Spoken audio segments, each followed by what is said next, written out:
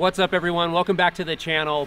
You know, throughout my career, and certainly throughout my time here at Next Level Riding Clinics, I've kind of lived by a couple of things, and that's we're not going to practice until we get it right. We're actually going to practice until we can't get it wrong. And I hope that those are words that really sink into all of you that are trying to learn how to ride. The other thing is what life would be like, or what the backcountry would look like if snowmobiling became a feeling. So today we're going to talk about snowmobiling becoming a feeling. Let's do it.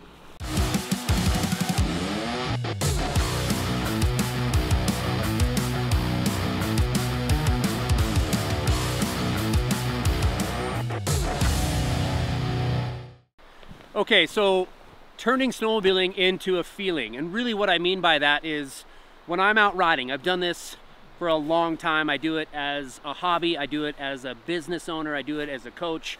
I love teaching riding clinics, but being out there and riding, when I'm not having to tell myself where to be on the running board, I'm not telling myself how much throttle I need or when I need to use the brake or what I should be looking at as I'm creating a line in front of me. And it's because it's all a feeling, right? When you understand all of the fundamentals, everything that it takes to position a snowmobile properly in the backcountry, it's a feeling. And you guys can only imagine what that unlocks for every one of us. You get out here, you're in fresh snow, heck, you get out here and there's a ton of tracks. Imagine getting that confidence, having snowmobiling become that feeling to where your backcountry is just open. You can just go and point and shoot and go anywhere. That's gotta be awesome. So today we're gonna talk about a few of these fundamentals that are gonna start to get us locked in, build some tools for the toolbox, and start making snowmobiling a feeling. All right, so in the immediate, guys, we have had plenty of discussions about our finger on the brake, hand on the throttle, being able to blip the throttle when we need to, and then applying that brake so that our sleds are in total control. Remember that I don't necessarily need my sled to ever coast to a stop, and it's because I have a brake. The moment I need that sled to do what I need it to do, and then I need it to stop, I'm gonna do that by applying brake. All right, so next up, and we've had plenty of videos, plenty of conversations, again, about our foot position. Remember that if we're gonna start to make snowmobiling a feeling, I've gotta have complete and total control of where my feet are on the snowmobile, whether I'm in the neutral position, whether I'm in this sort of water ski position, knees bent, seat, applying my knees into the seat and or into the console or the gas tank, and or from neutral over to that opposite foot forward. If you need to refer back to those videos, we can talk about the brake, when to use it, blipping the throttle, side hilling 101. All of those videos are very helpful in terms of positioning on the sled. Okay, tether on. So with those positions, guys, I'm gonna show some technique here of just simply putting my sled on edge, and we're doing this basically in a parking lot, flat ground. If we can't perform these and lock these in, again, practice until we don't get it right, I'm gonna continue to practice until I can't screw this up. And this is all I'm telling you to do. I'm in my neutral position, make that hop to opposite foot forward, quick counter steer, my shoulders and my hips in the direction I wanna go, flip of the throttle, and then back on the brake while I step out. 3, 2, 1.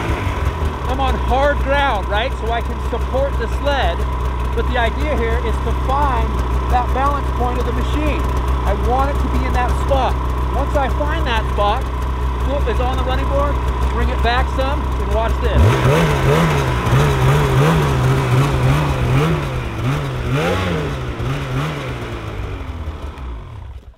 Something that simple, and doing it over and over and over again, is gonna start to create snowmobiling as a feeling. All right, so here we are. You can see behind me, got some fresh snow, pretty steep slope right here. I'm gonna show you guys, and I wanted to talk about it first, about how we just went from kind of dialing in, gaining some confidence with setting our sled on edge and doing that in a parking lot, basically. So now we're going to apply that exact same technique, again, doing it over and over so we build confidence, to a hillside. What's so unique about snowmobiling is once I adapt that skill set of setting my sled on edge and getting comfortable with that, I can go from doing it on flat ground to doing it against these hills.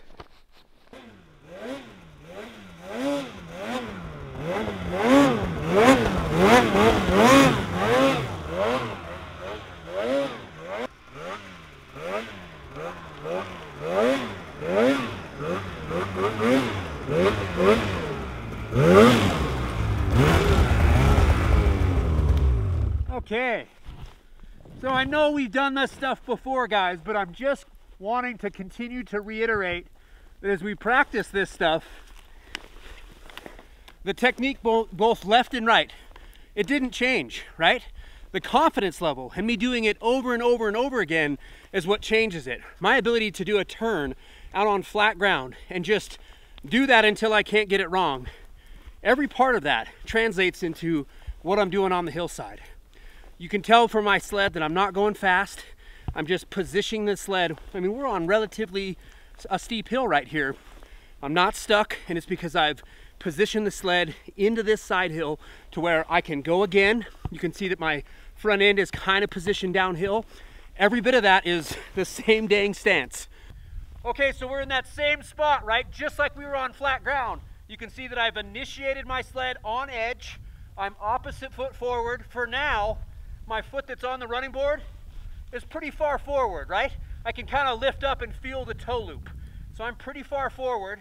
As I go, I've already completed what I want to get done with the sled. So now it's just about body weight and stepping down with this foot.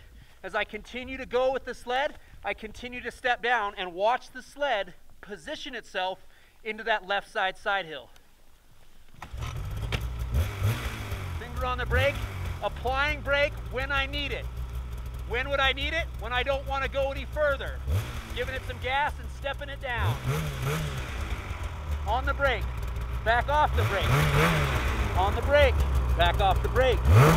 Look at my sled just coming down, coming right into that side hill position. My shoulders and my hips in the same direction I started. If we can lock that in, guess what? Snowmobiling is becoming a feeling. All right, so we've been having a blast today. You guys can tell it's a powder day. A little bit tough to film, but man, we're enjoying ourselves. We have been exploring terrain, riding around, using those techniques just like we are using on flat ground. And I finally found this one that I think will be a great finisher for the video today. And you guys remember a couple years ago, I did the how-to of like the downhill 180, being able to get into some deep snow, a steeper hill, no longer on flat ground, but applying the exact same technique. So getting opposite foot forward.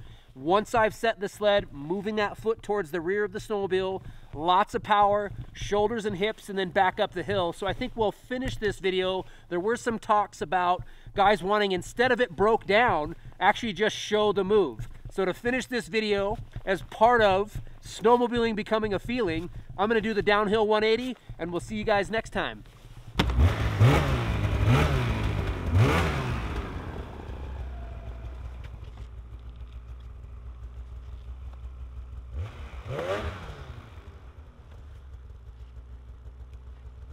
All right.